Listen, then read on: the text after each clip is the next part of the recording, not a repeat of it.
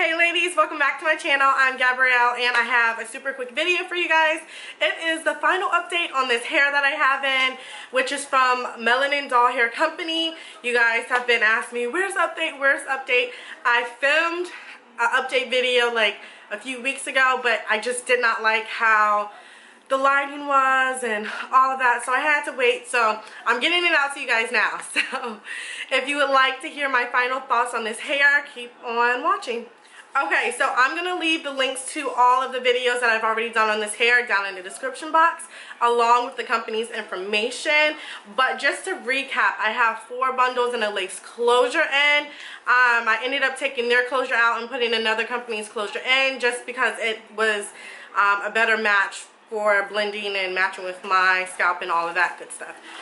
I'm going to leave the original links down in the description box as well. Okay, so I did end up bleaching and dyeing this hair a few times. The color is definitely fading, so I'm going to end up redoing it with the Manic Panic Hot Pink. But after I bleached it and dyed it so many times, I'm impressed how this hair is still holding up. In fact, I like the texture more than I did before I dyed it and messed with it and all of that, because it feels different. Like before, I can't explain it. It was dry, and I know if you bleach and dye the hair, it seems to be dry, but it literally did something to this hair, so to me it feels better. The only thing that I would say I don't really like about this hair is the fact that the curls don't hold for a long time. Like, these curls will probably drop by the end of the day. Although this texture does not hold a curl very long, the curls are really beautiful.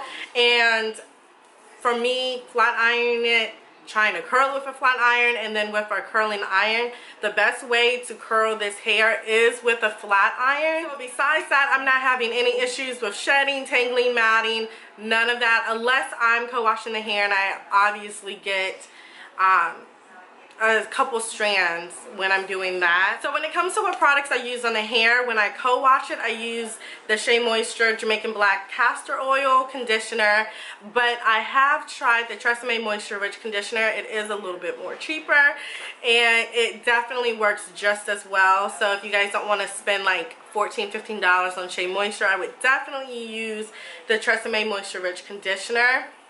Now, I went to Sally's the other day and I had purchased the Moroccan oil. I'm not sure what the name is, but I'm going to leave it down in the description box as well. And I put it on the hair and it literally made the hair feel so soft and smooth. So I would definitely recommend using that on the hair. Now, I did end up cutting about 3 or 4 inches off of this unit because it was just easier to handle. I'm going to put a clip of how this hair looks in its natural state.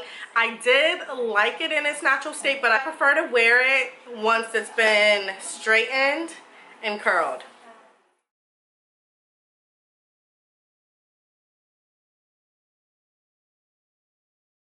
So the question is, would I recommend this hair? I definitely would recommend this hair.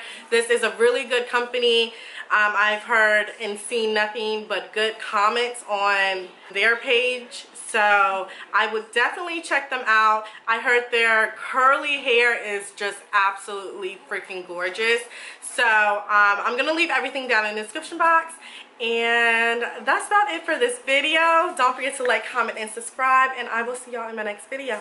Bye.